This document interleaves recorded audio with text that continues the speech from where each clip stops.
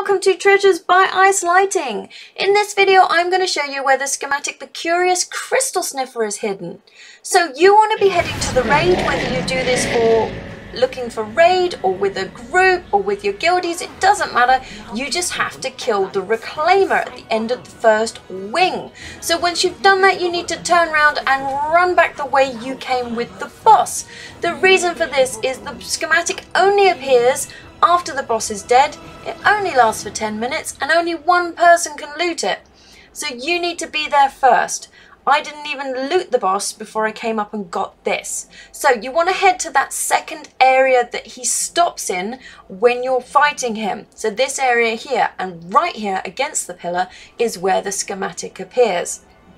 So as per usual, once you pick up the schematic, it opens up. You just need to press accept and go and hand it in at your mount forge. As always, thanks for watching. I hope you found this video useful and subscribe to see what else I'm up to.